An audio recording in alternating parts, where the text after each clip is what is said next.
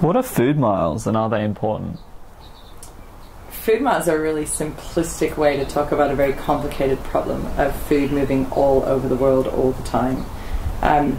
Problem is food miles aren't, they're not, you can't compare apples and oranges, right? So what are the food miles in us doing direct deliveries to 7 hubs in Melbourne, just from here, so 100 kilometres, right? But I drop off at 7 different places in Melbourne.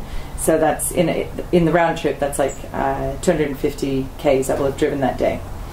And that has other food miles behind it because it's got Stuart doing the grain run to Holgate. And then, of course, whatever Holgate's energy inputs were on that grain. And then, but do you take that away because it's a waste product and so it's a byproduct? You know, how do you measure food miles, I think, is a really hard problem.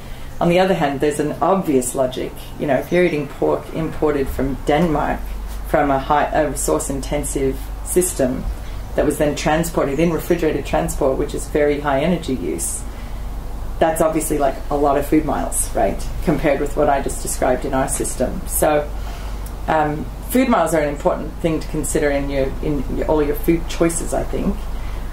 We try to buy, what food we do buy, we buy from as close to us as possible to reduce food miles. But I'm conscious that the petrol in everybody's car is another kind of energy input to get that food to and from us, or to have run their tractors, or whatever else is needing to go into producing the food. It's not as simple as it came from Argentina, therefore it's worse. And so I guess one of the things I think about food miles too is a lot of condiments and things that don't require refrigeration have been part of the spice trade for, you know, over 1,000 years.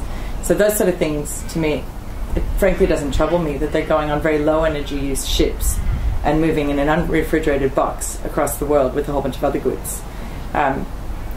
Take the same equation and turn that into frozen imported pork that requires not just refrigeration but freezing refrigeration. That's a lot of energy to keep that frozen.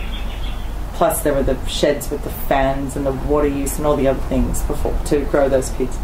That's a lot of food miles. That's bad food miles for me.